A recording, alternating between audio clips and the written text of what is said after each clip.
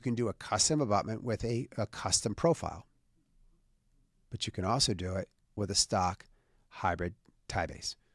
A stock hybrid tie base is a metal device that screws into the implant that allows you to put a monolithic zirconia solution on top. But because the solution goes all the way down to the platform level, you can control for the emergence profile in the crown itself. And this is what I tend to favor in terms of solutions, because we do fully guided. Because the implant is in the center of the tooth, I have direct screw access on the vast preponderance of my cases, which means that I have balanced loads, which means that using a hybrid tie base with a monolithic zirconia is a lovely solution that will be gorgeous, strong, long-lasting for the patient.